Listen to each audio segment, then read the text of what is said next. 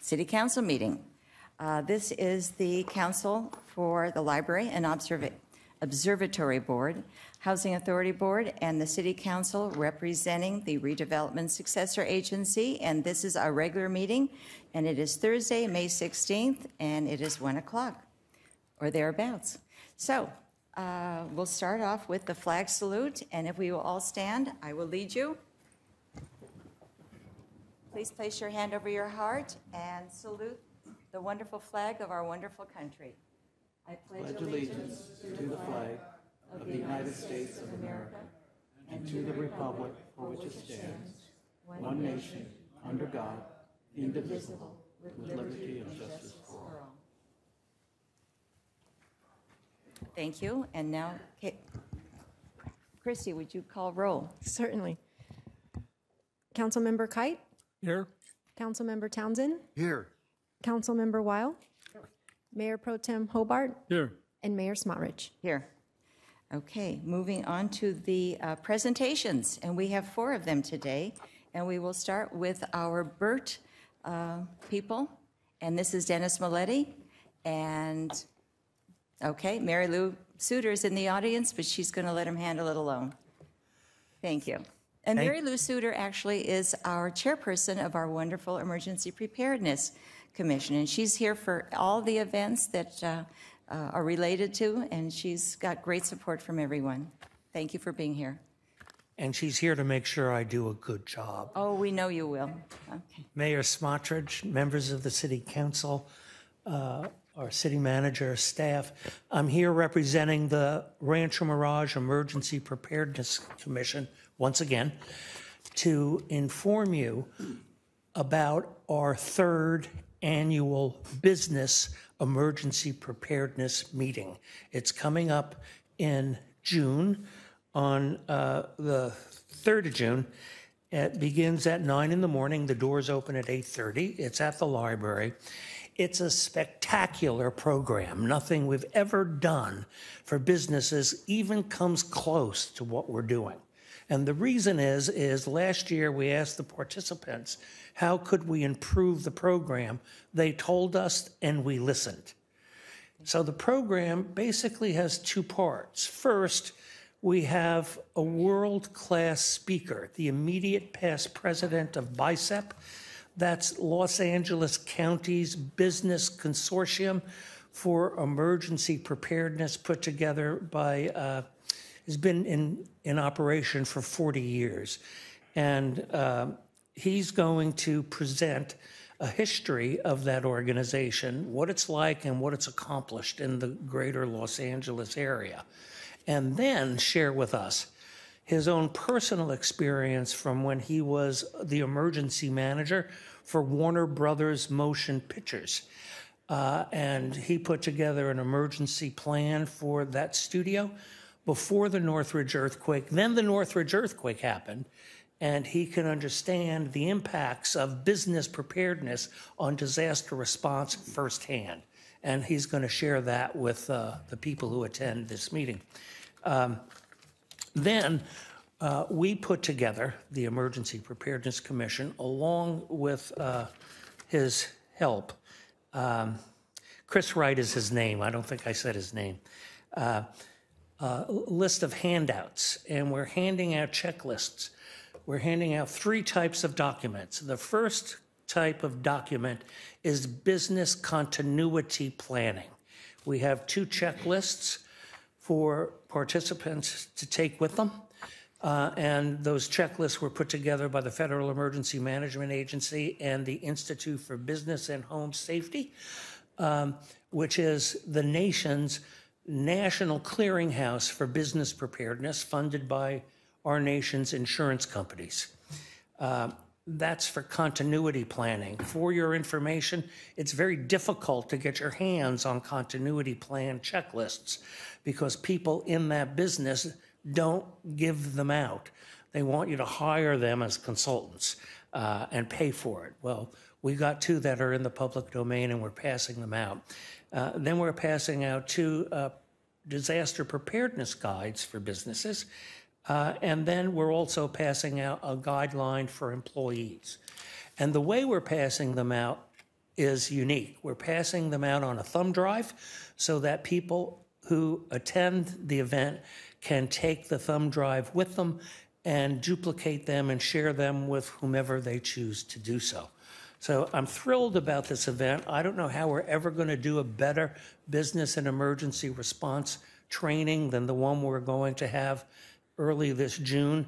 And I want to be sure that anyone, whether you live in Rancho Mirage or not, particularly if you have a business in Rancho Mirage, come to this and attend and enjoy what we have to present. Thank you for your attention. I'm happy to answer any questions if you have any. Well, thank you so much, Dennis. It is very exciting, and you make it sound even more exciting. And I know that you mentioned June 3rd, but on the screen it showed June 4th. Well, thank you so much, Mayor Smotrich. It is, in fact, June 4th. I made a mistake. No. Not the first time. Oh, okay. Well, thank you so much for being here. It's always a pleasure to hear you speak. When you do our town hall forums at the library, you get an overflow house, and rightfully so. You are a gem, and we are delighted that you take the time to serve us and serve our communities. Thank you. Thank you. All right. Okay, now we'll move on to another presentation, and this is going to be introduced by Ted. Thank you, Iris.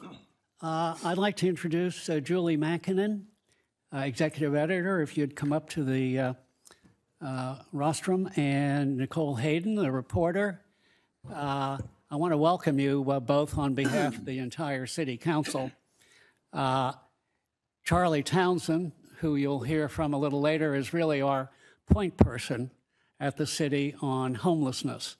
And this emanated over the weekend when I read your wonderful story in the newspaper about homelessness in the Coachella Valley and the feature that you have, Nicole having interviewed 200 people. And what caught my mind or eye was the statistics about 86% of the homelessness having insurance. That I found to be a shocking statistic. But it stimulated me enough to say that I really don't know a lot. And therefore, I was motivated by your symposium that's coming up on May 30th, and I thought this would give you an opportunity to talk about it. So if you would, welcome. Thanks, Ted. I really appreciate the invitation, and it's so nice to see everyone here. I've met some of you, but not all of you. I became editor of the Desert Sun in October, and I came from the LA Times, and before that, the New York Times and Washington Post, and I'm just delighted to be here in the Valley. One of the things that we're most focused on right now in terms of coverage is the homelessness issue.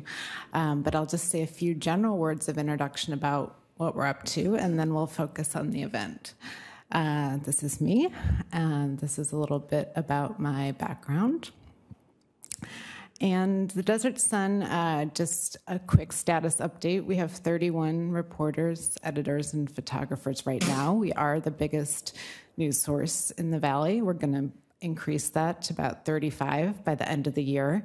Really proud to say that in an era of media consolidation, we're actually expanding. And a big part of that is community support. Nicole is our health and homelessness reporter. And she's been really dedicated to this topic for the past almost year now, doing a lot of on-the-ground work with the homeless population in the Coachella Valley, really trying to learn and understand what's at the heart of this issue and how we can all work together for some progress. You know, a lot of our job is writing articles and publishing them, and that's all great, but I think to really move the ball forward on an issue as complicated as this, it really takes more than that. So we're trying to bring our journalism to the community, have engagement opportunities for people to get involved. So one of those events we're having is coming up May 30th at the UCR Palm Desert campus. Before we'll return to that in just a second, but I did want to highlight some of Nicole's coverage over the past 9 months. We have a dedicated page on our website, homeless.desertsun.com, where we've collected all of Nicole's reporting. We have articles that she's reported. We have question and answers where we've responded to questions from the public about all kinds of aspects of this problem. We've gone deep. Nicole followed a whole community of 60 people who were evicted from some Caltrans land in Coachella and followed them over many months to find out whether they actually got housing or not. And it's a really interesting story about why some people did and why some people did not. And then another story that she did, just published very recently, was she actually designed her own survey and went out and interviewed 200 homeless people about their health care and their access to health care and published the results of that. And this is really hard on the ground work, going out, finding homeless people, winning their trust, getting them to talk to you for 20 minutes about their personal health situations. I just want to emphasize how much I respect Nicole for really pounding the pavement in that way. So if you haven't seen this coverage, I really encourage you to check it out. And then Nicole, just talk a little bit about the program on May 30th. So we have 4 speakers that night and a resource fair. So the resource fair beforehand and afterwards will give people a chance to talk and learn about the different resources we have in our community if you are homeless or if you want to volunteer. I get a lot of emails of people asking how they can give back and get involved, which I think is really great. And this is like a great opportunity. Everything's in one place. You can talk to people yourselves to figure out what works for you. And then the actual storytelling event is what I'm most excited about. We have 4 people. I'll be talking about how we do journalism and how we've shifted in our newsroom to cover this topic in a new way. And then we have 3 really great speakers who have experienced homelessness. Each of their stories looks very, very different. And it gives an insight, some about the struggles with the housing process. Some stories show how close everyone can be to homelessness. Greg Rodriguez from Manning Perez's office will be one of our speakers. He does a lot of work with homeless policy in the county, but he also has his own personal story of homelessness, and it's such an ordinary story, and that's why it's so powerful, as it really drives home the fact that it could be anyone. And then we have a woman who's a caseworker at Martha's Village who was at Martha's because she was living there during high school because her family went through a rough patch and she wanted to give back. So she became a caseworker, went back to Martha's, and is helping people go through the process she went through. And our last speaker was profiled in one of our previous stories. She was at the Caltrans encampment and was successfully housed. But she'll talk about how things like grief and depression, which is so common in society, led her to be homeless. So it's a really great insight that I would never be able to write myself, but letting people say it in their own words is very powerful. Thank you. Thank you guys for having us, and I hope to see some of you on the 30th. Very good, Julie. You and I are alumnus of the Los Angeles Times. I was there 25 years as an ed director. So, I recognize the changes that you have brought to the Desert Sun, and I was going to send you an email and congratulate you as one newspaper person to another. Great improvements. You're doing a wonderful job. Thank you. Appreciate it. Let's have lunch sometime and reminisce. We'll do war stories. Thanks very much for coming today.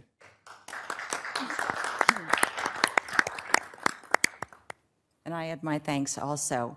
And I'm glad that this was presented today because yesterday, both Charlie and I went to a meeting, which was from CVAG, which is the Coachella Valley Association of Governments. And Charlie is the delegate. I am the alternate delegate. And we both have been going to meetings since we've been on the council. And it's obviously an issue that everyone needs to address and wants to address. It's a very complicated issue, needless to say. There are so many moving parts, and those parts are always changing. In fact, they change daily.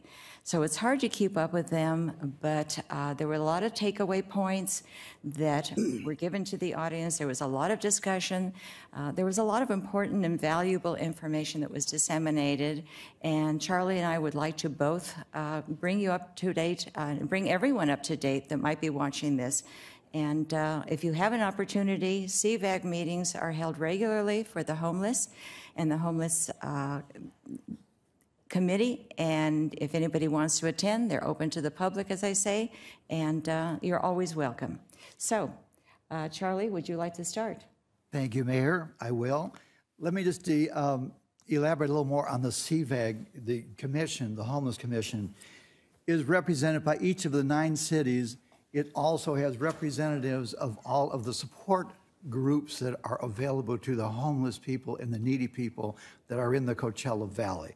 It's a wonderful commission, and Iris and I have been on it for, I think, over 10 years that we represented it, and have seen it grow to where it is today. So they gave a quarterly update on Riverside County homeless initiatives at this meeting, and Natalie Kimura, who is the Riverside County Homeless Solution representative, gave a few highlights, which I'll try to go through, not all of them, but some of them. There are several points of interest and lots of information given at that meeting, and I'll go through just a very few of them. As you know or may not know, Governor Newsom promised a funding grant, and these funds will flow through the county. He is very, very pro-homeless and addressing this situation in the entire state of California. And if you know or do not know, San Francisco has a severe problem. Los Angeles alone has, at the last count that I remember, 74,000 homeless people on the streets in downtown Los Angeles. So this is a major, major situation that is trying to be corrected, and think that he is at the head of it and is very pro to this cause. There are monies that are available for projects, but those funds will not be allocated per region, but per project. Very complicated to go into that, as Iris said. It's very convoluting to different levels of the services that are offered, but there is money coming in. The big thing is the 7 of the 9 Coachella Valley cities provided $1.8 million for funding. Rancho Mirage has provided $100,000 this year, and that is matched by the state grants. So actually every $100,000 that is matched, they give another $100,000, which brought that figure to date up to $1,800,000. Rancho Mirage also is giving another $65,000 that we give to supporting groups like Food Bank, Desert Well, and et cetera with that. So we are very, very involved, this city, in spending your money to support the situation of the homeless and the needy, and I want you to know that. There have been many challenges with the Path of Life program, which was started last year. The program is doing better and is working on an app. There are several cities commending their money and committing their money on being spent for future needed in transparency. CVAG contract, which provides a 24/7 program also out there for the help and the people that are in need. So with that, I'm going to turn it back to Iris. Well, thank you, Charlie. As Charlie mentioned, this was a quarterly update on Riverside County homelessness initiatives, and the gal who was the representative was Natalie Kimura, who was the Riverside County Homelessness Solutions representative. And there was another gentleman, and I think his name was mentioned earlier. He gave an update on Homelessness Collaborative and CV Housing First, and his name was Greg Rodriguez, and he gave a lot of information and just added to all the different points of interest. As Charlie said, there is money that is available, but it will not be allocated per region. It is only allocated per project. The Riverside County's point in time numbers are up, and this may be due to the fact that there are more counters that are participating in the counting of the homeless. I know that last year there were a couple of issues with the rain, and some of the people could not be contacted, and even when they went back the second time, supposedly there was rain on that day also. So a lot of people were not counted, but are being able to be counted now, along with the people who are added to do all this counting and be part of that process. There's something interesting also. People crossing the border are no longer referred to as illegal aliens. This was information that was given and very strongly yesterday. They're no longer illegal aliens, but they are legal asylum seekers. So this is the new phrase that is given to them, the new name. In the city of Blythe, asylum seekers are taking funds from the homeless population. And this was something that was mentioned a couple times yesterday. And for the last few months, something that most people don't know about, asylum seekers have been dropped off in the cities of Blythe and Coachella. Being dropped off means that they are taken either to a bus stop or they are being taken to one of the participating churches. The drop-off places are now located in the East Valley, but it is anticipated that the dropping off will be proceeding to the West Valley in the very near future. And Darla from Martha's Kitchen and Village reported that 74 people had come to their facility because when patients are released from hospitals, they are no longer allowed to be dropped off on the street, but need to be taken to a facility. The county representatives also gave updates on encampments, and one of the big problems with the encampments, if they are located in flood areas, is that they are, needless to say, a major problem. And with the rains that we had last year, it was a lot of focus that needed to be focused on them and rescuing them. There's a lot of funding that is required for the cleanup process effort. And one thing that was also stressed strongly is that encampments are not going away. There are senior needs, there are children's needs, there are medical needs, there are pet needs, there are mental issue needs, and there is a minimum, fortunately, of 72 hours that is required to be given to all the encampments when there is a cleaning process that is going to be taking place. So when interviewing the homeless, there were a variety of different reasons given for their homelessness, and those reasons range from drug problems, medical expenses, not wanting to be accountable, and many are heavily in debt with fines from legal issues on their own. The overall feeling, though, from the homeless seems to be that they cannot see a way out of their problems. Several of the issues of the homelessness agencies are dealing with are the fact that there are 17 different departments working on solutions. And their thought and their intentions is that they feel that better communication is needed, along with cross-training, and that not enough resources coordinating the efforts and assessing situations is available.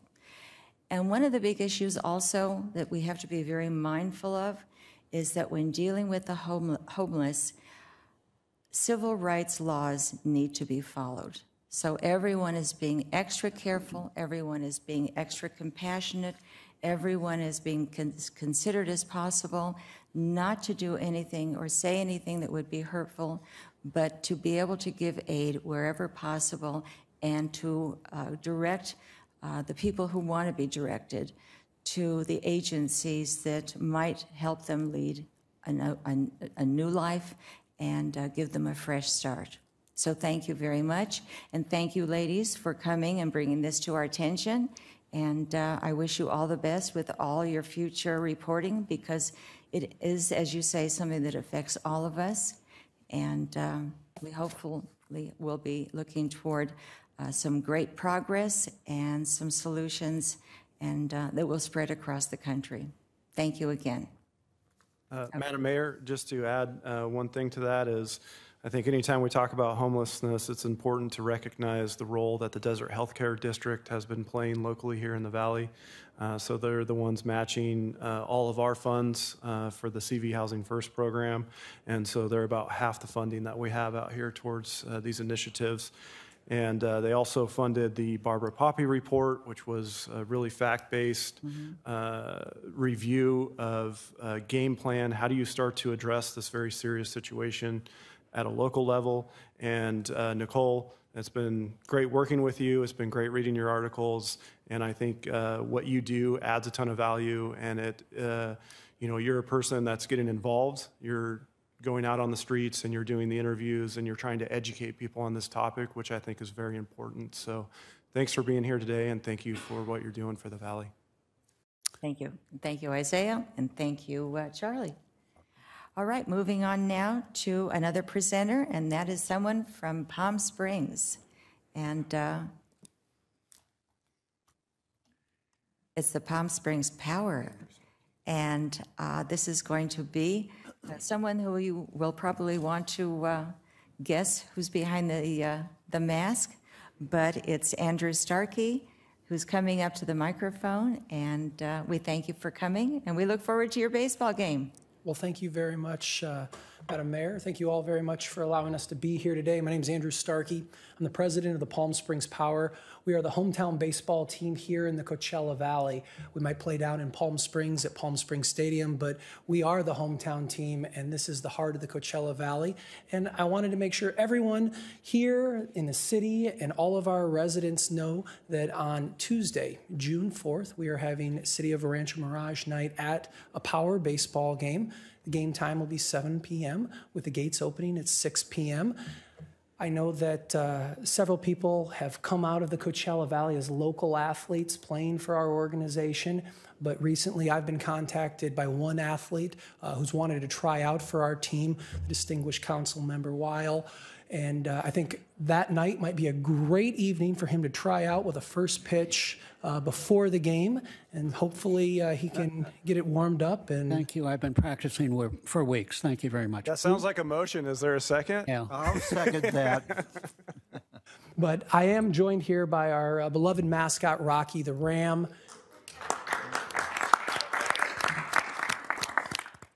The tickets for all of the residents can be picked up here at City Hall or on game night at the stadium at our box office. They're all-inclusive tickets with ballpark fare, hot dogs, soda, admission. It'll be a great evening of good family, hometown fun. Hopefully all of you, your family, your friends, and all of our residents here in Rancho Mirage are able to join us at Palm Springs Stadium for a Power baseball game. Thank you. And I know a lot of us were there last year. We had a great time. You have great hot dogs, and it was fun to cheer the team and be a part of it. So thank you so much, and good luck. Great. We will be there. You're going to be there. Absolutely. Wouldn't miss it. You A heard it new here reason to come if you weren't coming before. all the more. Thank you. Thank you. Thank you. All right, and moving on to our last presenter at this time is Katie Stice, and she is the new executive director of our wonderful chamber. She's now giving fist greetings to the Ram and to the baseball team with good wishes. That's going to be a lot of fun. Madam Mayor, City Council, city staff, and guests here today, my name is Katie Stice, your Executive Director for the Rancho Mirage Chamber of Commerce. And I just wanted to say thank you so much for participating in our recent Desert Nurses Appreciation Luncheon, and wanted to take you through that fabulous event. It was my first event, and I think we have a little presentation that'll be coming on shortly. Perfect. So this event saw 200 attendees this year. Full house at the beautiful Mission Hills Country Club. So lucky to be there with the beautiful views, staff, and meal. All of our sponsors there We're so thrilled to be involved, and it was part of what I was tasked with, which is bringing in more sponsors, more involvement, and more people to be included in this wonderful event. Now, having been through it for the first time, I can really see it just growing and expanding. Our MC that day was Brooke Berry from News Channel 3 and Channel 2. She did a fantastic job and also told some of her own stories related to the medical industry. And what's really great as well about having newscasters come and be our MCs for the event is they also bring the news along with them to cover the event and do interviews as well, which they played later that night and the next morning. Some of our honorees from College of the Desert, we do give away a $1,000 scholarship each year. This was given to Emily Gillian as Outstanding Student Nurse of the Year. We will be looking to increase that scholarship. We don't think that $1,000 is quite enough, knowing their expenses at hand.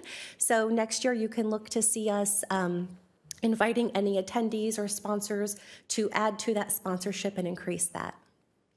Next, from the California Nurses Educational Institute Outstanding Nurse Award. This was really special. If you were there, you saw a lot of tears and excitement. It was a surprise award for Edwina Dirk.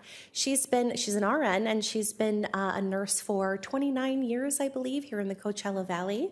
It was wonderful to see. Next, from Desert Care Network, this was from Desert Regional Medical Center, Nurse of the Year, Marissa. I'm not sure how to pronounce her last name, but as you can see by all the letters after her name, she is quite an accomplished nurse.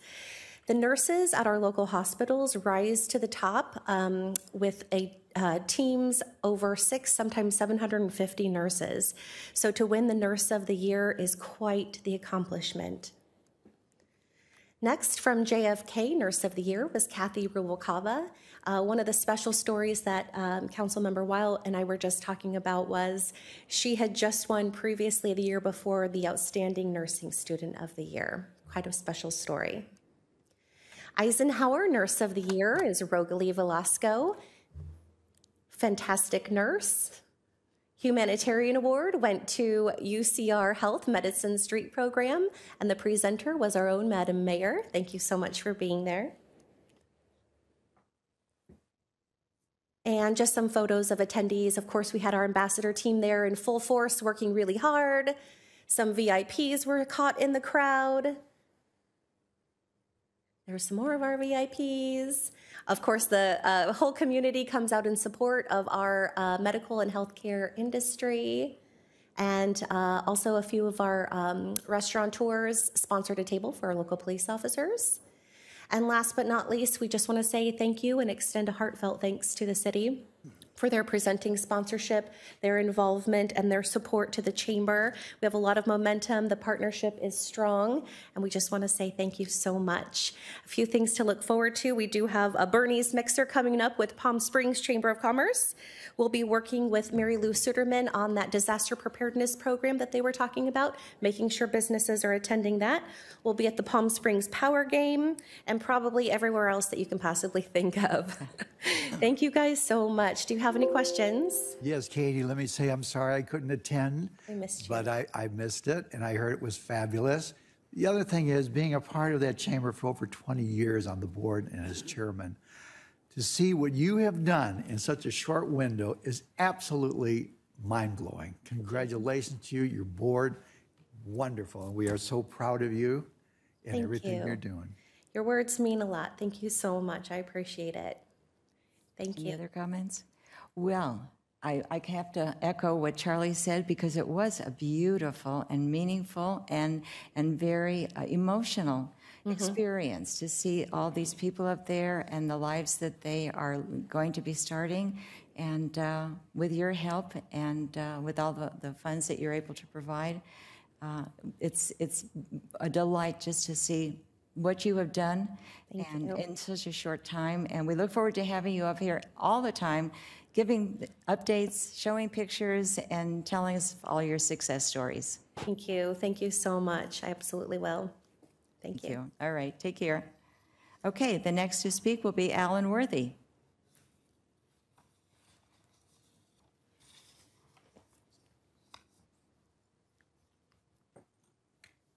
Well, good afternoon, and thank you for allowing me to speak. There's so many great things to cover, like this homeless situation. And when you guys had that meeting here a couple of weeks ago, then it went over to my Zelle. Well, the woman, Jessica, came in raving about all of you. So I wanted to give you that great review and how courteous and attentive you were, and especially you, Mr. Hobart, got a special mention. I said, that's who they are. Sometimes they get a bad rap. They don't deserve it. It's, you guys are great, and thank you. So I'm going to address this sort of kind of where I left off 2 weeks ago. This is the declaration that was filed against me from Eisenhower. This dates back like a year ago, and there have been 2 motions since then. I want to clear this up with Ms. Kaiser, Director of Risk Management. I am very sorry that you feel the way you do, and I'm here today to say that it's not true. But your third-party attorneys, the second group, have made the grave mistake of usurping those hearings. They've done it through perjury, and they've done it through misrepresenting my proof of service, which, of course, I can prove.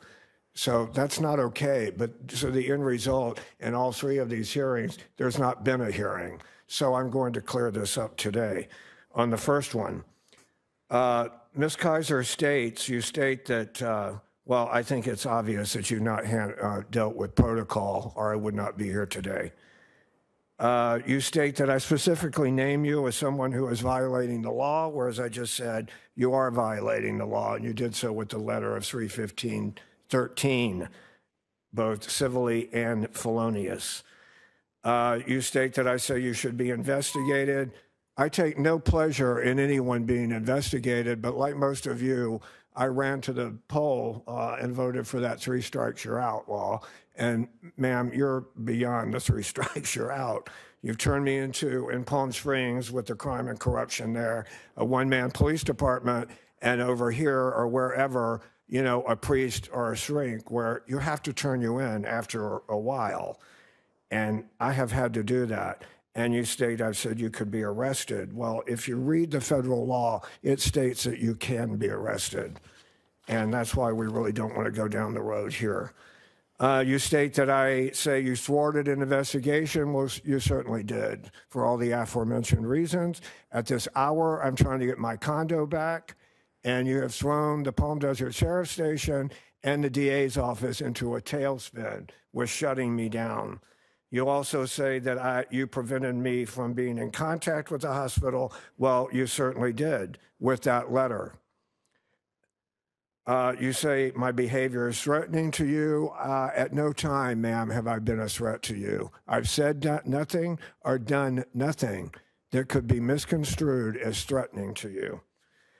You further state, and in closing, that I have been walking around the Eisenhower campus. I have done no such thing. And a more recent letter, you have stated I am calling there. And in this, in fact, perjured statements and subordinated perjury, you state the same thing. It is absolutely not true. And in closing, you have implicated a sheriff deputy at the Palm Springs courthouse.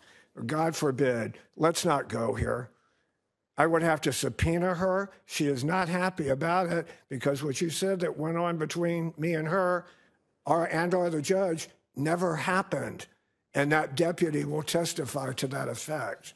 So let's get on with it for everyone's sake and make the settlement to me and my family that's long overdue, and especially with the standing that I have with Nationwide. And let's move on. We have had a horror here since the first of the year. Okay, thank you so much. Thank you. Let's move on. Thank you. Okay, the next one to speak is Brad Anderson.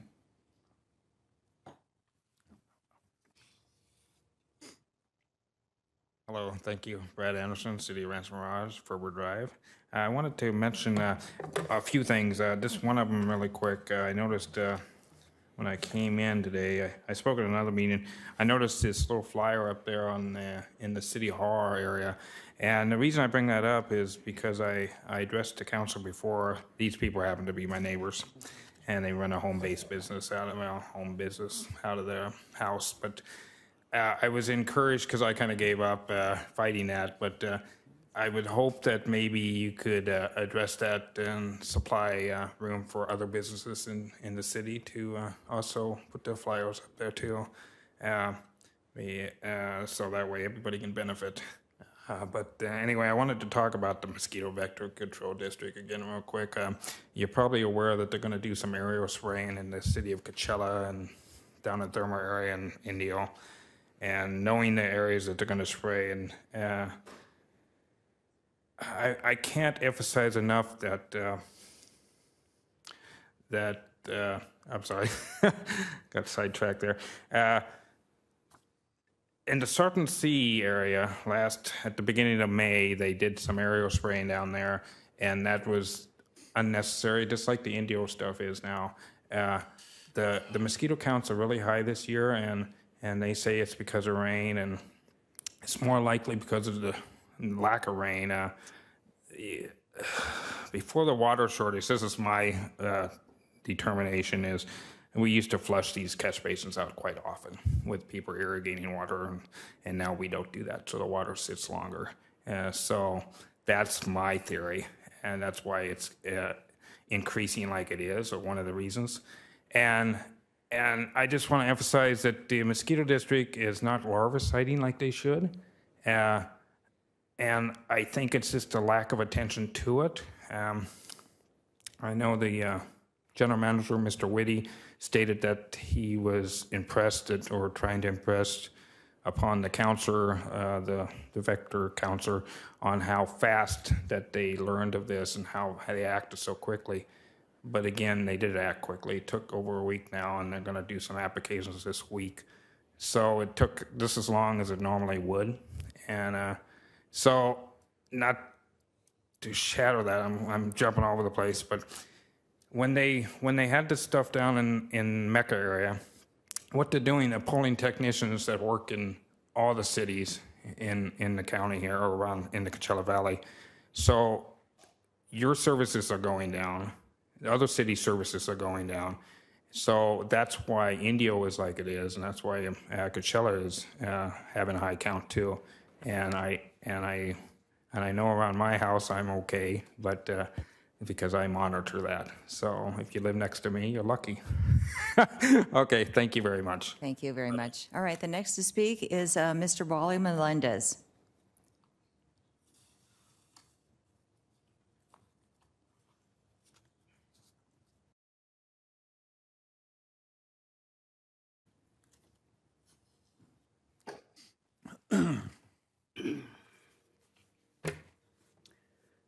Good afternoon, City Council of Rancho Mirage. I'm so happy to see you. I'm going to take up my 3 minutes. I wouldn't miss my 3 minutes of limelight. So, as I have mentioned many times, one of my pet subjects that I'm sticking to nowadays is the higher education in the form of a bachelor's degree, and what I understand about California, that what they call, or what California calls, a university. In Texas, well, I've lived all over, but I'm originally from Texas. It's a little bit different. A college is bachelor's degree, but out here I keep hearing university is bachelor's degree. So I have, this is a very big interest of mine. I take courses at the college at COD. And last semester I took business law. This semester I'm taking financial accounting. And this is what I notice. When I have to notice. I think I'm the oldest guy that goes to COD. So what do I see? I see a bunch of high schoolers. I mean, really young people, and really smart, and they're really good with their with their gadgets, electronic gadgets. But there's certain things I don't like about them. I don't like them, these youngsters, to be indoctrinated the way they are. And this comes from their high school years, of course. But it seems to me, and I know this is the wrong crowd to be telling, but tomorrow I'm going to be saying the same thing to the college trustees. The mindset, the mentality of this high schoolers, this indoctrination of not questioning their indoctrination. And I just have 14 seconds left. And I like the idea of CBAG, and I like for all these 9 cities to be working together. And not to send our really good talent that's going to fix our teeth and our eyes and so on to leave the valley, but to stay here and take care of the older folks like us. Thank you very much for your time. Thank you so much. Well, this is Mr. Melendez who had the last card that was filled out. If there's anyone who would like to speak and did not have a chance to fill out a card, you are welcome to come to the podium. Anyone? All right. Seeing none, this portion of our agenda will now be closed, and we will move on to City Council Board member comments. And I will start with Charlie. Thank you, Madam Mayor. I will say that I had the pleasure last weekend to attend the California Preservation Foundation's get-together in Palm Springs about preservation of historical sites throughout the Coachella Valley. And I sat on that board, and it was their 44th annual California Preservation Conference, which, as I said, is a preservation group that looks into making sure that we here in the Coachella Valley preserve our history in our architectural history and future of what is available and what is not to be destroyed. So with that, the main focus of this meeting was the panel discussion will be on the subject of country club histories and preservation issues. And this was the discussion that we had. What is the future for country clubs, not only in the Coachella Valley, but in the United States, all the way across Arizona? Where are they going? What is the future? What are the things that are taking place? It was very interesting, and I had the opportunity, as I said, to answer questions on the preservation issues and what is happening with our 10 golf courses and homes that we have in Rancho Mirage. So we are also going to be a part in the 1920 season for the historical preservation program, which will be coming up in February. This will be our 3rd year. And I will also say that thanks to my council members and staff, that we are really looking forward to the history that we have here in Rancho Mirage, which is just as equal, in my opinion, to what is in Palm Springs. Our history goes further than not only buildings, but in the celebrities and the presidents that have lived here and built their homes and made Rancho Mirage one of the leaders. And the first golf course that was built here was in Rancho Mirage with the homes. So the homes and the golf course is built as a unit, and that was Thunderbird. And that's where our Thunderbird car came from, which was built by one of the executives of the Ford Motor Company. So I'm very pleased with that and to be a part of it. And again, looking forward to what we're going to be doing this year and the programs. Gabe, I'm sure you'll be a part of this also with everything coming up. And we'll keep you in tune. And thank you. Well, thank you, Charlie. That was a lot of interesting information. Well, it just came off the top of my head because I wasn't going to talk about it. I know, there you go. but I'm glad I've never lost for words. Well, I'm glad you did, especially Thank learning you. about the Thunderbird and how it came into being. It is. Thank you. Sure. All right, moving on to Dana. Thank you, Madam Chair and Madam Mayor. This past September, the City Council was faced with making a decision to reject or enter into a lease agreement with AT&T whereby they would construct a 5G cell tower that would be 60 feet in height and located adjacent to the western edge of the Weston property. At this location, the presence of such a structure, immediately adjacent to a number of Mission Hills residents, caused the residents serious concern regarding the impact on both viewshed interference and negative impact on home values. The residents in those homes were particularly upset that this huge structure would significantly interfere with their quality of life. Everyone agreed that a cell tower was badly needed in the northern region of our city.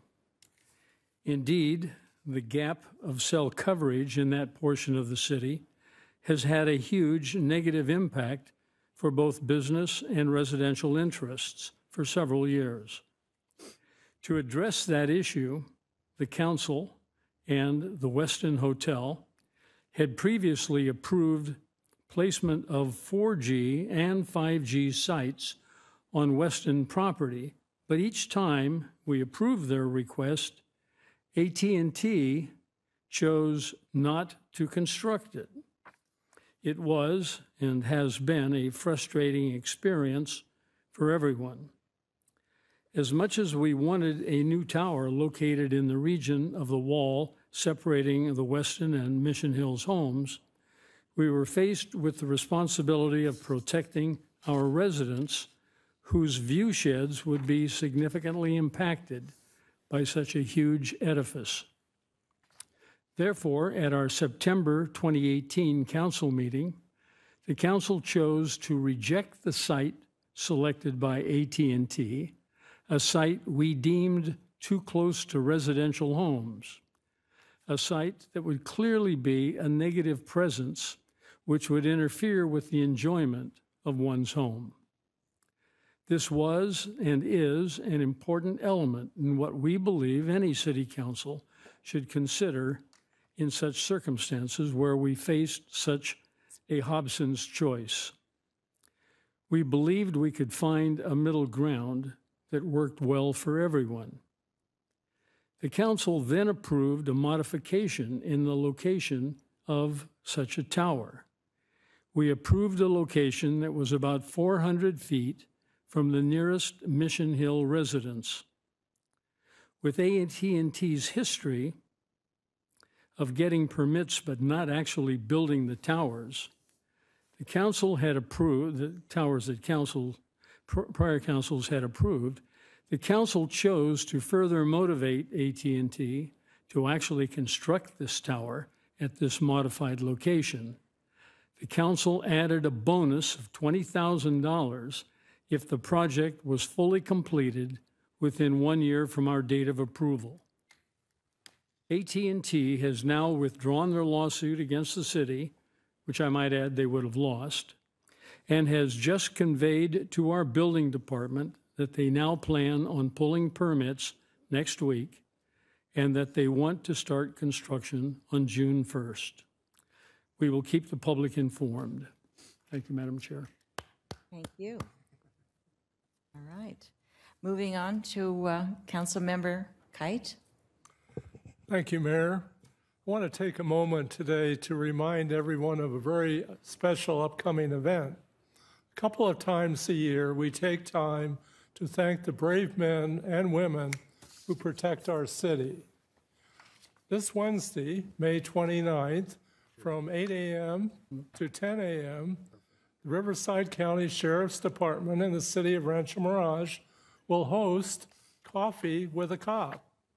The public is invited to join Rancho Mirage police officers at Krispy Kreme. Now, could you find a better spot than Krispy Kreme to have a donut event?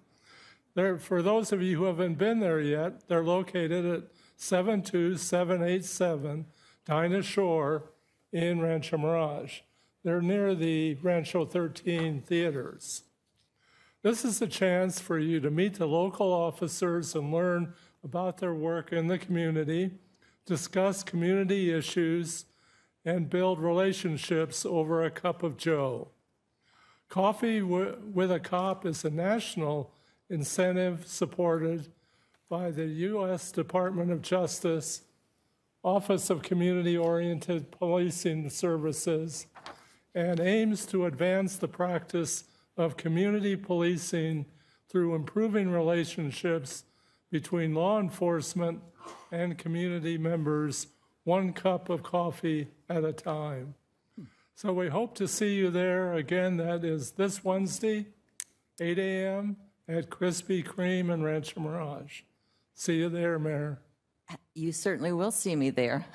Thank you so much. I just put it down on my calendar, and I was told by an excellent source that when your Krispy Kreme glazed donuts cool off, all you need to do is put them in your microwave for 6 seconds, and you're back to hot off the griddle.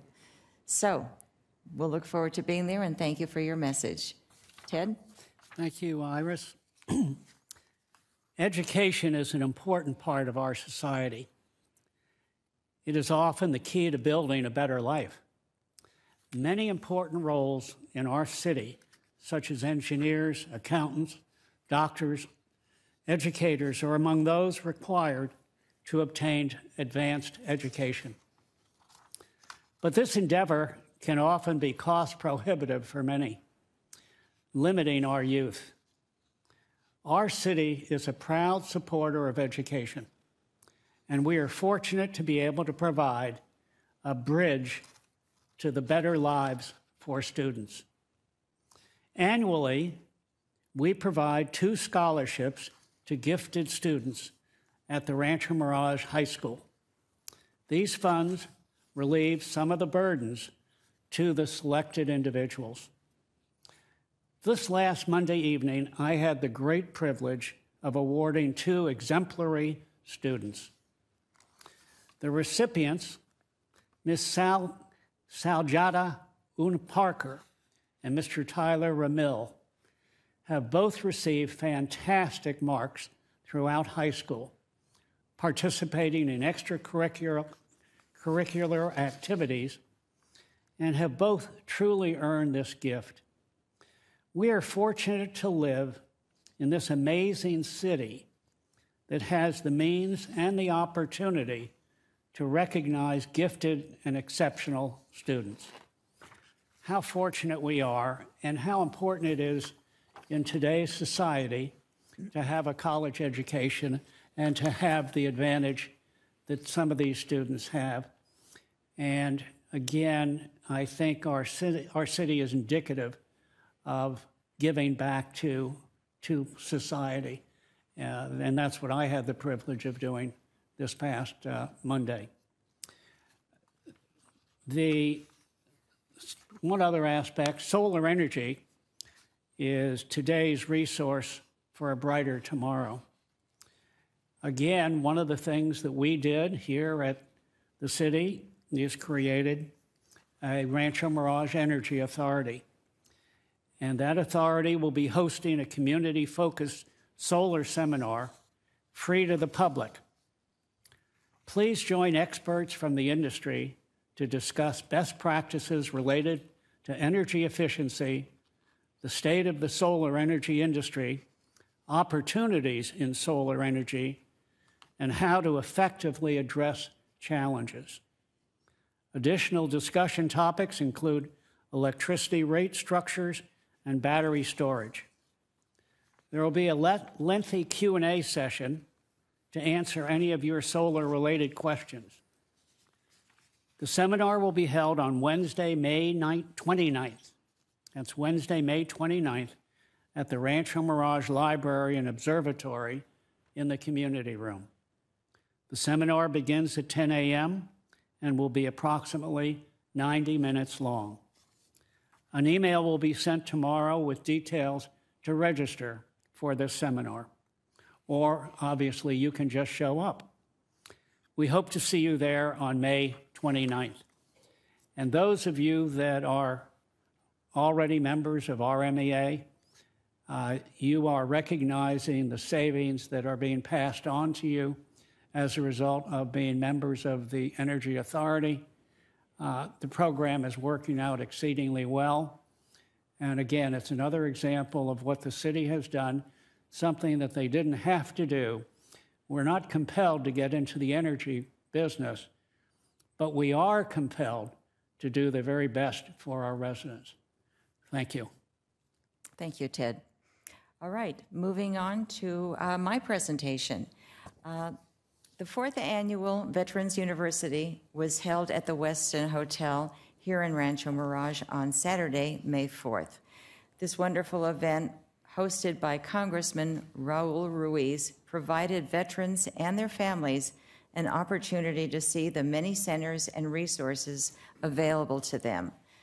And the purpose of this annual event is to provide a centralized location for information on the many resources available for helping homeless veterans, helping those veterans wanting to start a business or purchase a home, helping those suffering from PTSD, anxiety, or a physical ailment, and provide the resources for helping the families of the veterans with their particular needs.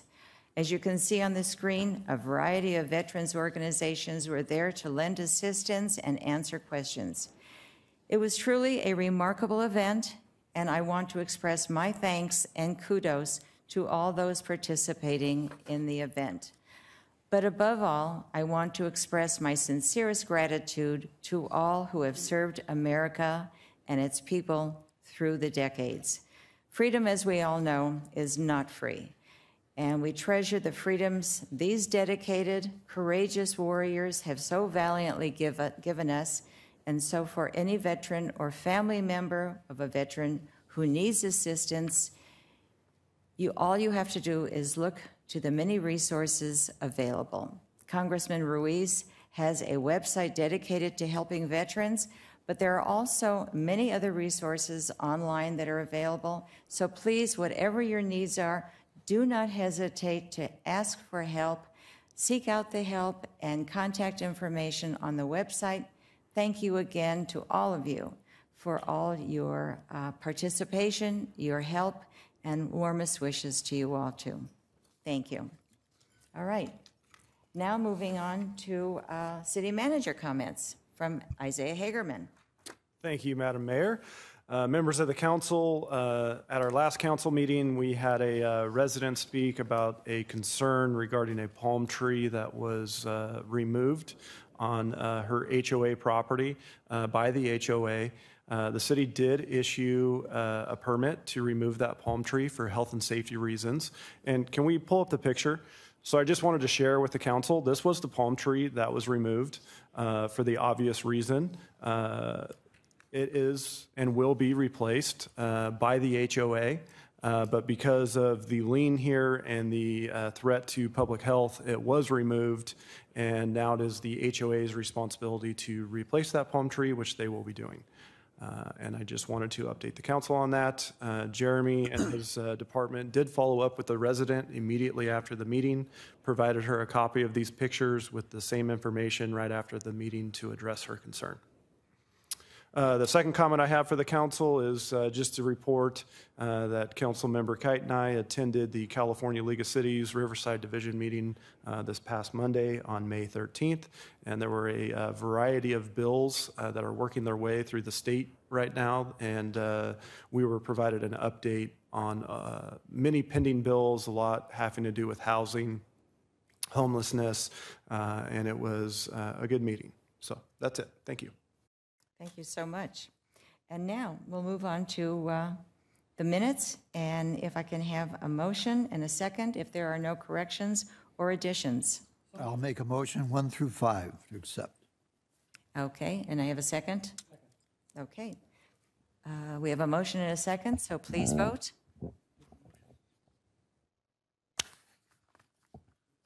Motion carries 5-0. Thank you, Christy. And moving on now to our consent calendar, and this is going to be handled by our city manager, Isaiah Hagerman.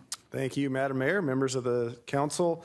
You have 7 items on your consent calendar today for your consideration. Item number 1 is to waive the full reading of all ordinances introduced or adopted pursuant to this agenda.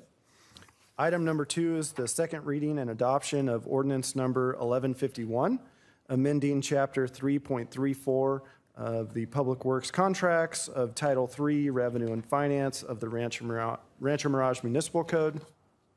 Item number 3 is the second reading and adoption of ordinance number 1152. This is changing the CPI factor for Community Facilities District number 2 from the Los Angeles, Riverside, Orange County area to the new and updated Riverside/San Bernardino, Ontario area. Item number 4 is approval of final track map number 36809-4. This is the next track map in the Del Webb project. Item number 5 is the final acceptance of the low water crossing emergency repairs that were conducted on Frank Sinatra Drive and Country Club Drive at the Whitewater Wash Channel crossings. Item number 6 are demands. You have one, item number 6 are contracts. You have one contract for our library, and item number 7 are demands, and staff is here to answer any questions. Okay. Any questions from council? Yeah, could I pull number 3? I just have a question or two to ask him. All right, we're going to be pulling number 3. I move approval of the consent calendar minus the one item. I'll second that. review. Okay, please vote. Motion carries 5-0. Thank you so much. And now, item number 3. Isaiah, first off, this is a mandatory change imposed on us, isn't that correct? Yes. And the other question is, could you, I'm looking on page 3-1. Could you look at the past, for example, 3 years or some period of time that you'd like to pick? What are the differences in the numbers that are caused by this change? Does it cost the city more? Does it cost the city less? What? Or maybe we should put it over. Well, so what prompted this change is a new CPI factor. So they didn't track this 3 years ago. So 3 years from now, we will have the data to answer that question. So really what we're looking at is in the future, and simply what this does is it just realigns the CPI factor with our local area. So what prompted the change is the creation of this new CPI factor. So there is no history. I can't compare it for the last 3 years because it is a new factor. Is this something you can guess at, or you really need it? I'm just curious, is it going to be a little higher for us, interest rates, or a little lower? Do you have a feeling, anything on that? And if you don't, you don't. No, I think it'll be somewhat consistent with what it was before. And CFD number 2 is for the Weston timeshares, and this money goes to our library. Annually, it's a little over $200,000 a year. So a CPI factor on that, what the difference is going to be, will be a very minor result to the city. Thank you. We don't have a big concern at a staff level that this is going to result in a much lower fee for our library. We think it'll be consistent, and this is more reflective of our area as well. Thank you. Okay, so now maybe. I move that we accept and pass item number 3. I'll second it. Okay, we have a motion and a second. Please vote. Okay. Motion carries 5-0. Okay, and now we'll move on to the action calendar. And this is starting with item number 8. And this is going to be handled by Jesse Eckenroth, our Public Works Director. And the subject matter is fiscal year 2019/2020 levy of assessments for landscaping and lighting maintenance district number 87-01. Thank you, Jesse. Madam Mayor, City Council, the city has 5 special benefit zones born from development agreements between the property developer and the city, and 1 citywide median zone under landscape and lighting district 8701. The districts exist for the purpose of maintaining landscaping and lighting in each specific zone. The zones within the district are assessed on a cost recovery basis, assessing parcel owners for the associated maintenance costs of the specific zone. The citywide landscape and lighting zone, which covers the city medians, is assessed to parcel owners citywide, and the 5 special benefit zones are assessed only to the parcels receiving the direct and special benefit. To determine whether assessments need to be revised, the city contracts with Wildan Financial Services to prepare an engineer's annual levy report. The engineer's annual levy report factors the revenues and expenses associated with each zone and provides a cost recovery estimate for each zone. The recommendations in the attached engineer's report are based on cost recovery. Today's motions do not constitute a final approval. They simply initiate the levy proceedings. A final approval is scheduled for the June 6th City Council meeting. A public notice will be issued in the local paper noticing the June 6th meeting. And a public hearing will be conducted at the June 6th meeting, allowing residents the opportunity to speak on the proposed assessments. Staff is recommending that the City Council approve the 3 resolutions that are attached to the staff report. And if you have any questions, I'd be happy to answer them. Okay. Madam Mayor, I have Yes. a question. Okay. Jesse, excellent report. In looking at the various charges for the various zones, is there something unique about Zone A where we were up this year in cost while the other zones were all down? I think it's pretty typical to have an uptick in cost. The fact that we have a couple zones that are down in cost is attributable to, I think, our landscape groundskeepers keeping a very good eye on those zones. And we haven't had any unexpected repairs come out of most of the zones. So we've actually had a decrease in most of these zones, which is unusual. So the fact that Zone A is ticking up a little bit is more standard. It just looks out of the norm because the other zones are ticking down a little bit because we've kept a good watch on them and we haven't had any unexpected waterline breaks or diseases to the trees. Okay, thank you. Any other questions or comments? Nope. Right. Any other questions or comments from the audience? Seeing none, I will close the public comment segment and ask for a motion and a second. All right, I will do a motion for the City Council.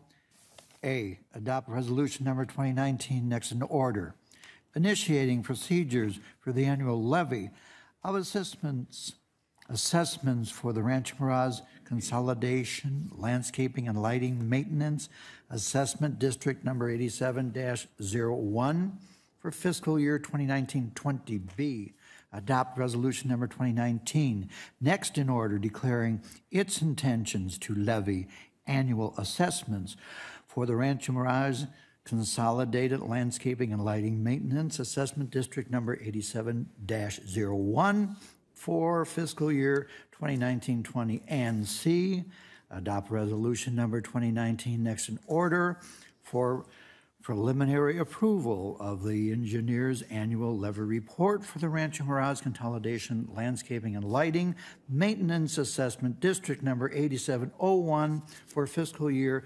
2019-20. Thank you. May I have a second? Second. Okay, we have a motion and a second. Please vote. He's getting quick. Motion carries 5-0. Thank you, Christy. All right, moving on to item number 9, and this is going to be handled by Isaiah Hagerman, our city manager, and it's regarding Historic Preservation Commission. Thank you, Madam Mayor. The council has 2 items for consideration under this report. The first one is an ordinance, the second one is a resolution, and they both relate to the Historic Preservation Commission. With this commission, staff identified a necessary change to the commission. Currently, this commission only has 3 commissioners, and most commissions are at 5. And so what we're doing is item number A, the ordinance. This commission happened to be mentioned in the municipal code. And upon research, staff couldn't really find a basis for that commission being in our municipal code. And the standard practice is that our commissions are governed by a resolution. So since we were seeking to do changes to this commission to increase the number of commissioners from 3 to 5, we also thought it would be prudent, since we're already going to have to make a change, to remove this commission from the municipal code. So that's what item A does. That's what the ordinance does, is it will remove this commission from our municipal code. item B, the resolution, then reestablishes this commission via resolution. And then that way in the future, if there's ever changes to the scope or number of commissioners, we're not amending our municipal code, we are amending a resolution. And that is, again, consistent practice with what we do with our other commissions. So we're just trying to bring this commission in line with how we treat our other commissions.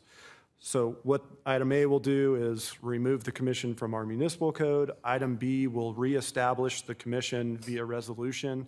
And again, the resolution proposes to increase this commission from the current 3 members to 5. Each council member will have 1 appointee. Those appointees are approved by a majority of the council.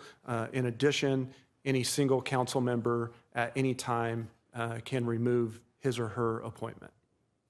And that concludes my presentation. I'd be happy to answer any questions. Right. Are there any questions? Yes, I will just give a point of reference that the commission, when it was reformed to 3, it was also as needed. And we are going to change it now because of the interest in what is happening in the Coachella Valley and with the historic preservation move, that we do this as an every other month. Okay, thank you. All right, any comments over here? In addition to what Charlie just said about the history of the Historic Commission, was actually decreased in size because nobody had any interest in it. And we had a tough time finding 3 people that actually wanted to be part of the commission. The whole situation has changed dramatically now, where there's a lot of interest out there, and I think increasing the number of commissioners really makes sense.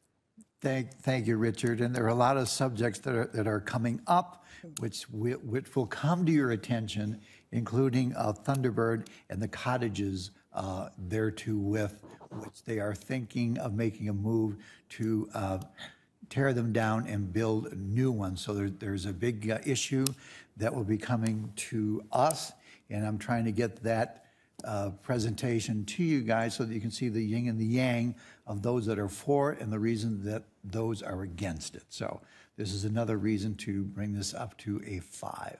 Thank you. Thank you, Charlie. Okay, Ted? And I think the other point being is that it's proper to put this commission in line with all the other commissions, having 1 appointment per council member. That's a structure that makes sense and is more in keeping with the consistency of all of our commissions. So I think it's worthwhile to do. And with Charlie's ominous prediction of future excitement on that council or on that committee, I suspect all of a sudden it's going to have a lot of interest. There'll be a lot of ta-das coming forward. Now, I just want to say that also, we have had kind of a reputation, which I resented, that we didn't really care about our heritage, and that is farthest from the truth. And that's why I'm so passionate to know that this city, this council, this staff, and those people out there who have these homes and want to preserve them and restore them. By the way, we're having a big influence of new people moving in rather than buying homes in Palm Springs. They are moving to Rancho Mirage because we have better architectural residents. Thank you very much out there. And we are looking forward to support all that wonderful money coming back into us to redo our houses and for those people to live here and buy goods and services and have dinners in our restaurants. Charlie, do you want to do another 10 minutes? What? Okay. Whoever came up with the idea of a historical commission? Oh, I think that was a Dana Hobart originally. Certainly was prescient. Yes. Visionary. But with an interlude there, with a dip, back to prescience. I was remiss in giving credit where credit was due. Okay. There. Well, now you've given credit. Yeah. All right. Jeremy, is there any chance that you might know how many homes that have been designated so far? Put me on the spot. I know, I didn't mean to. A lot of them. There's a lot. I think we're up to 58? Yeah, I think 60? we're up to around 60, maybe Yeah. just over. Okay. Well, that certainly shows how much we care. We don't want to let these beauties deteriorate and recognize them as they should be recognized. And many more to come. And many more to come. That you sounds go. exciting. Okay, so Mayor, I'd just like to note that our ordinance, our program is voluntary. Yeah, yes, it is. And the other thing, we don't go out banging on doors and saying, fill out these papers and register. It is at will, if you will. We want to know that it's out there, the program is there, and we are pushing that. We are certainly not going out and trying to force people to do something that they don't want to do. But our program is wonderful. It's just in line with a lot of the other cities, and it's an opportunity for those people who have historic interest in their hearts when they buy these homes to take them one step further and make sure that they are there for the long term. thank you. All right, so I will open it now to public comments. If anyone wants to ask questions or make comment, please come to the podium. Seeing none, we'll close the public comments and ask for a motion. I'd Well, like do you to think make I a should do motion, that? Madam Mayor. Okay, Move that the City Council introduce ordinance number next in order, first reading, repealing Chapter 2.34, Historic Preservation Commission of the Rancho Mirage Municipal Code, and item B, adopt resolution number 2019, next in order, adopting a policy regarding the process for nominating and appointing historic preservation commissioners, changing the number of commissions, and restating the functions and duties of the Historic Preservation Commission. I'll second that. okay, we have a motion and a second. Please vote. Motion carries 5-0. Thank you, Christy. All right, moving on to item number 10. This is something that's going to be presented by our city clerk, Christy Ramos, and it's an annual appointments to the city boards and commissions. Thank you. Good afternoon, Madam Mayor and City Council members. The city annually seeks volunteers to serve on its boards and commissions. Beginning in late March, the city clerk's office posted a notice inviting applications for the one-year term beginning June 1st. The notices were posted at City Hall, at the library, and on the city's website. It was also published twice in a local newspaper. Applications received are on file in my office. Copies of all applications were promptly provided to the City Council for review. Each council member provided me with their nominations, which shall be confirmed by a majority vote of the council. In a moment, I will read your nominations for all 12 boards and commissions. You may make one motion to confirm the entire slate of appointments.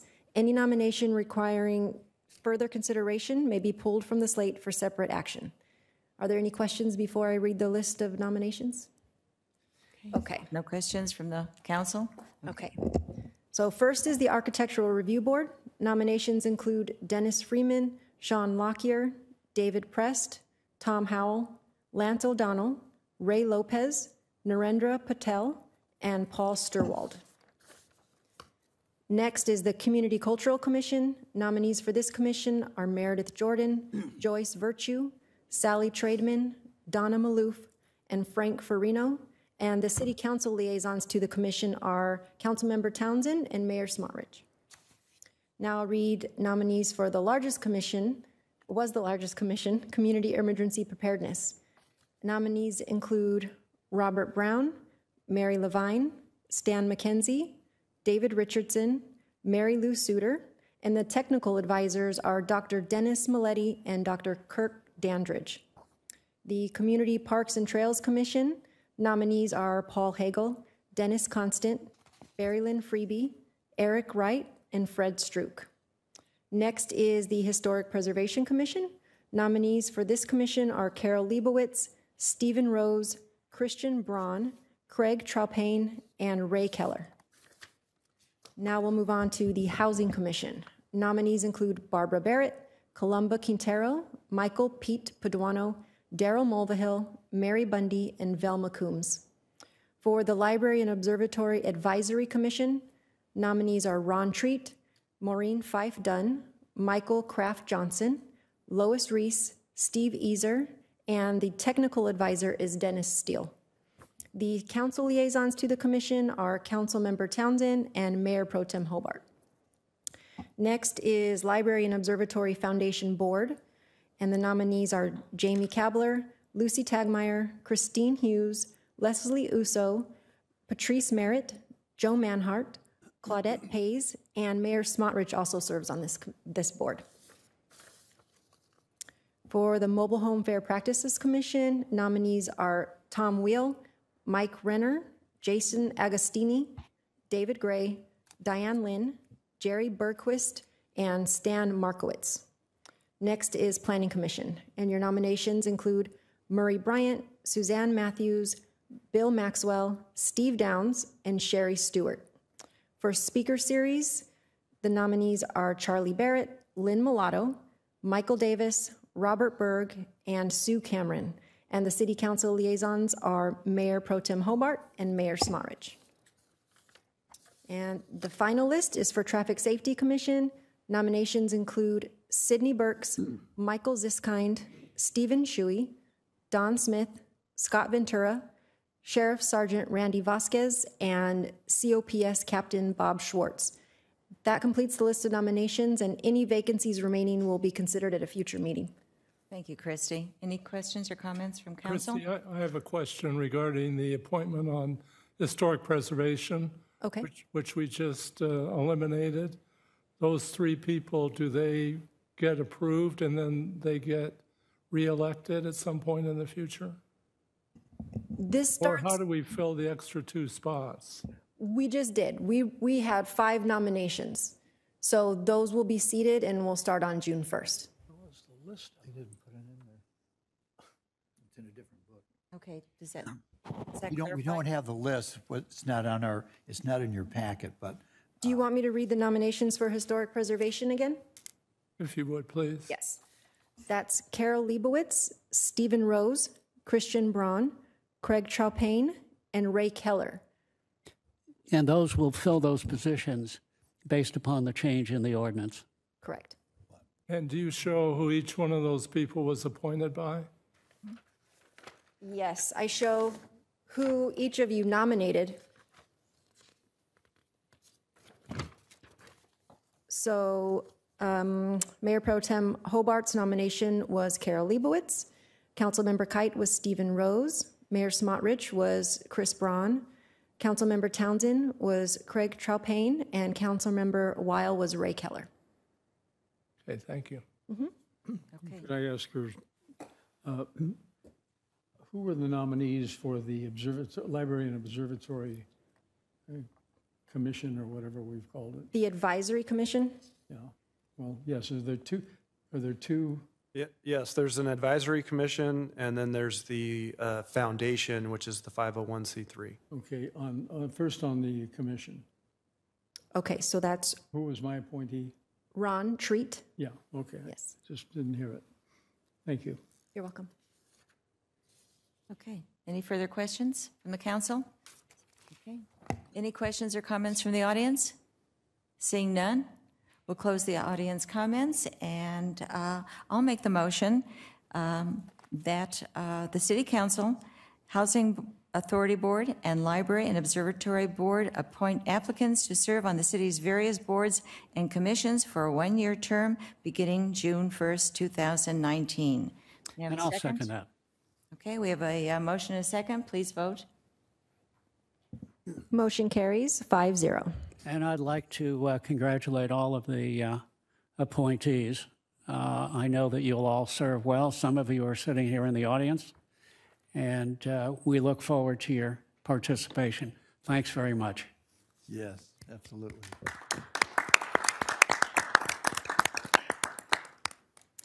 You certainly do noble work. We're proud of you. We're proud of the work you do.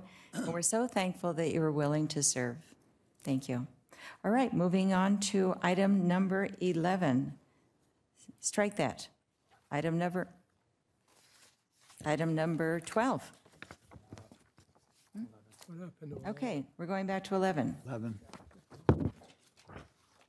Okay, this is Oh, this is the outside appointments to the various agencies. And this will be handled also by Christy. And would you Yes. take it away?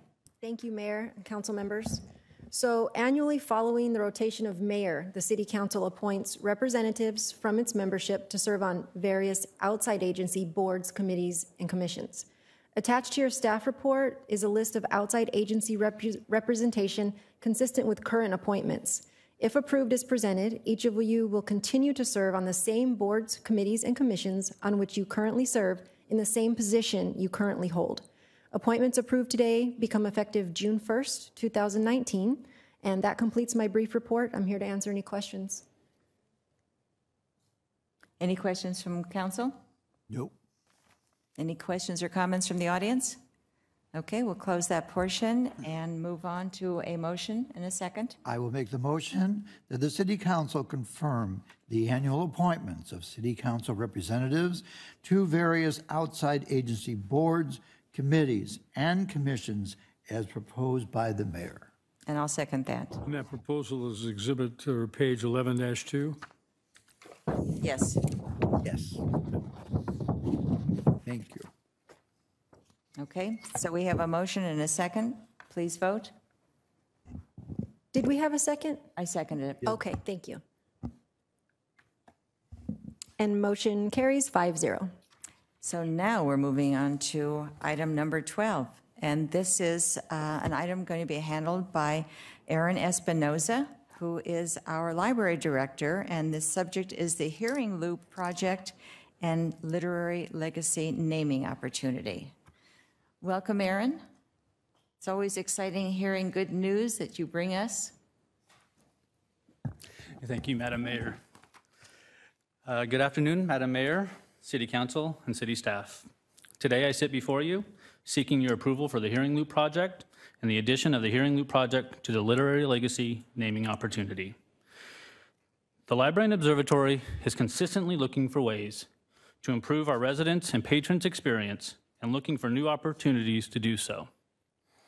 With all the wonderful programs we hold throughout the year, including lectures, film, music, the Rancho Mirage Writers Festival, and coming soon, more theater programming, we want to ensure our audience has the best audio experience possible. I'd like to share 2 videos about the Hearing Loop and their benefits.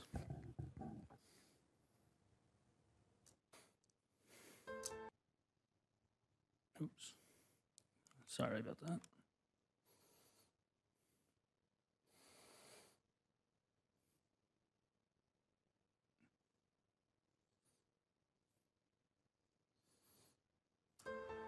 This is the sign that means a world of difference for people with hearing loss. That's because any facility that has this sign also has a hearing loop. Hearing loops are widely regarded as the most effective, easiest to use, and most trouble-free assistive listening technology available. While most people with hearing loss have hearing aids, they do little to help them hear clearly in group settings. A hearing loop, however, sends clear, pure sound from a sound system directly to the user's hearing aid without any distortion or background noise. Now, the vast majority of hearing aids, whether old or new, already have what is known as a T-coil or telecoil built in, which just needs to be activated by a hearing professional to use a hearing loop. For example, here's what a typical group presentation sounds like to someone using just a hearing aid. Good morning, everyone. Today we're offering the following activities. And here's what it sounds like to a hearing aid user with the help of a hearing loop. Good morning, everyone. Today we're offering the following activities. Unlike other assistive listening systems that require headsets, hearing loops are the only solution that uses the unique tuning to each person's individual pattern of hearing loss and doesn't require any additional equipment. And as you just heard for yourself, the difference is night and day. You can easily find all hearing loop enabled venues near you by downloading the free Loop Finder app for your smartphone or by going to loopfinder.com. So, the next time you see this sign, know that for many, it means experiencing the gift of hearing that makes their ears smile. All right, and our second video is going to be a live presentation just to kind of give you an idea of what it is without the hearing loop, what it is with the hearing loop, and then at the very end of it, you'll see a test sample of a beta program for transcription of live programming. So, This is the sign that means a world. The medical business is a business as well. It is the biggest business in the country. It's $3.5 trillion. So the business, non-business is not purely a for-profit, non-profit, or medical versus consumer and advancement line. At the same time, invented in the 30s was the prefrontal lobotomy. Not such a good treatment, although the guy who invented it won the Nobel Prize in Medicine or Physiology in 1948. So sometimes these things don't turn out, sometimes they turn out better than we expect, sometimes they turn out worse than we expect. We need to know how good they are and how safe they are. If they are good enough and safe enough, that's fine as a consumer product. And that's actually the line the FDA draws with things like over-the-counter drugs. You can get Tylenol over the counter because although it's not perfectly safe, it's safe enough and effective enough that they figure you can use it without a doctor's prescription. You cannot get brain surgery over the counter because they figure no matter, even Jordan can't successfully perform brain surgery on himself in a way that's safe and effective. So I think safety and efficacy are the most important, but... So as you can see, there are many advantages to hearing loops. Simple for people of all ages to operate. They're cost effective as they can be used by 2 or 200 people at the same time. They're universal with the same signal serving everyone, no matter the location and their hearing instrument manufacturer. And as you saw, the exciting opportunity for live transcriptions for those of hard of hearing. Can I get the slides back up, please?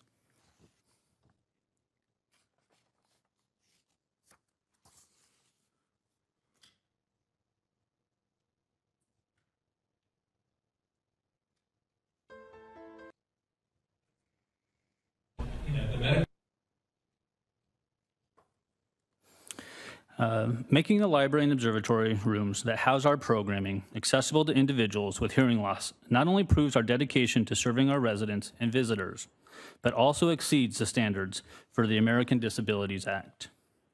As you can see, we will be housing the hearing assistance loop in the community room, Annenberg room, the popular reading room, children's room, the quiet study room, and the conference room. In addition to inside the library, we will be offering the hearing loop on the observatory deck and the observatory dome. The project came to us. We've been talking about doing the hearing loop at the library for quite some time. We have the opportunity today to take advantage of a generous donation. The Bartush Family Foundation came to us and asked us for a project that would offer the benefits to all residents, but not necessarily in the realm of programming. The Bartush Family Foundation already supports the foundation in $10,000 for all of our music programs. So today I want to take a moment to thank the Bartush Family Foundation. So as we were presenting ideas to them, we talked about the hearing assistance loop, and they said that is the one that we want to be a part of. So we spoke with them. I told them that if we're going to do the library, I think the opportunity to do the observatory is just as important. And so they took their $30,000 donation and raised it another $10,000 to help us cover the some costs for the observatory as well. So the hearing loop project, total cost is $66,587, which would be funded by the library and observatory's capital improvement project budget, which would not require an adjustment. As inclusive with this project, we would still be under budget for our fiscal 18-19 capital improvement. I'm sorry, can I get the slides up one more time? All right, so that's just a breakdown of each of the rooms. We will be getting a 5% project discount on top of the 20% government discount that we've already received. This here is just another physical or example of how the hearing loop will work. The Annenberg room is a wire layout. It's an 11-ray system. So it's 11 systems overlaying each other so that we get ample coverage throughout the room. This will be the largest room that will need to be covered. And this here is a sample of the installation for the City of Chandler Public Library. As you can see, we will rip out our carpet tiles. We will lay the copper wire underneath. So it's a fairly seamless transition. We're anticipating construction taking less than about 2 days. And that's all the rooms and the observatory. So at this time, it concludes my presentation. I can answer any questions. Okay. I have one question. Actually, two. The one that you mentioned for out on the deck of the observatory, can you explain a little bit about how that happens?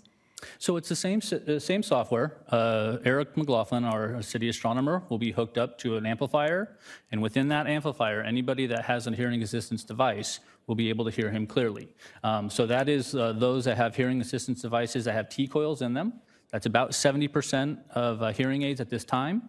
In addition to the hearing loop, we will also be getting 30 individual. So if today I'm having a hard time hearing, I can actually plug it in just kind of like a CD player or portable Walkman like they used to be, hook them up and actually put them on my ears as well. So anybody, even if you don't have hearing aids, we still will have the ability to have them hear. How wonderful. Amazing. Any other comments or questions? Question, please. Okay. Aaron, as far as the individual coming into the facility, how do they know that this program is available to them? So the standard sign, the ear with the T-coil inside of it, will be placed at each of the locations, as well as we will be doing a global marketing event with OdaJoy. That is part of their proposed package. In addition to that, we will actually do several programs that we will have and I do apologize, but an ear doctor come in and will actually be able to help people turn on their T-coils if they do not have that available to them.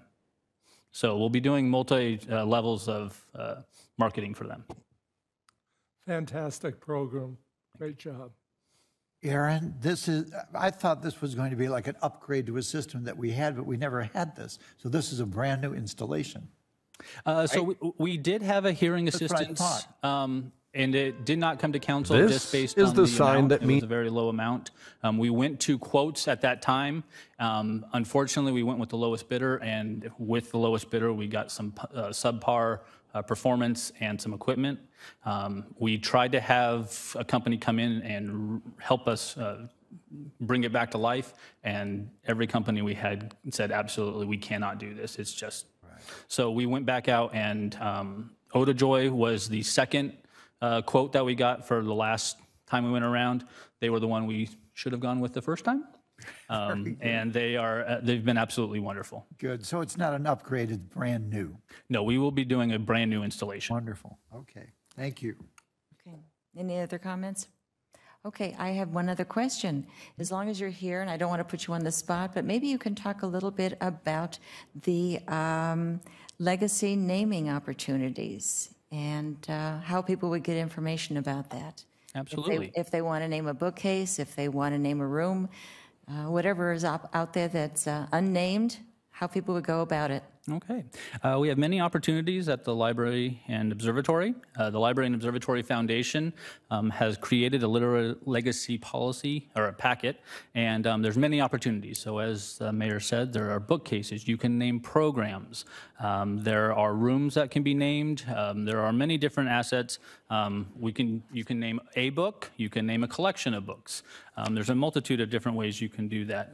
But you can also, donate or to name a project, you can go onto our website, ranchomiragelibrary.org, and on our slides, there's a literary legacy pamphlet that you can take a look at. Or if you'd like to come into the facility, I would be more than happy to walk you around and show you all the opportunities. And we're looking forward to developing more opportunities in the very near future and bringing those to council.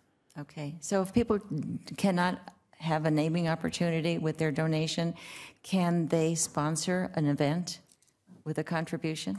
Yeah, so actually sponsoring an event is a literary legacy. Any type of naming opportunity through the library and observatory is through the literary legacy policies. So if you want to donate $250 to a lecture on coyotes, and that's something on our program, you're more than welcome to do so. We have naming opportunities from as low as $25,000 up to close to, or actually the highest one at this time is $500,000 for our community room. Okay. Yeah, and just to add that any donation, that is a 501c3, so it's obviously tax deductible. And that organization is vitally important to the success of the programming at our library. And that organization also has no salaries and benefits. So all of your donation goes to the intended purpose. Okay, lots of good information. Thank you. All right, so council has no further questions or comments. Is there anyone in the audience that would like to comment or ask a question? Oh, okay, we have somebody. Please state your name and... Yes, hi, Brad Anderson, City Rancho Mirage, Forward Drive. I think it's a great thing. It sounds like a very positive. I have friends that have hearing difficulties, and they're always upgrading their hearing aids. But I never thought of the library as a place that you want to listen. So I thought reading glasses, they should have reading glasses. Because if I don't go with these, I'm out of luck. But the T-coil was interesting because I'm all for the 30 units because I have a hard time hearing too. And I would probably take advantage of that too, the individual units. But the T-coil, I don't know, maybe you can answer this. Is that something you would turn on and off? Is that going to hamper their listening when they're not in the library, or is that something that they would want to do? That's my only question, but it sounds like a great program. Thank you. Thank you. So the T-coil, as I said, is in about 70% of hearing aids at this time. They're actually in some of the cochlear, the implanted hearing aids as well. You do have to turn them on. But once they're turned on, as long as you are within the setting of where the sound is coming from, you are able to hear it. The moment I walk outside of the boundary of that area, you no longer get the amplified sound. Now, if you were to walk from our library and then go into a movie theater that were to have it, you wouldn't need to turn it back on. It would automatically be on. And then once you're in that system, you're automatically connected to it. So it's not something you have to turn on and off. Once you turn it on, you're all set to go. Okay. Thank you, Aaron. Okay, anyone else from the audience?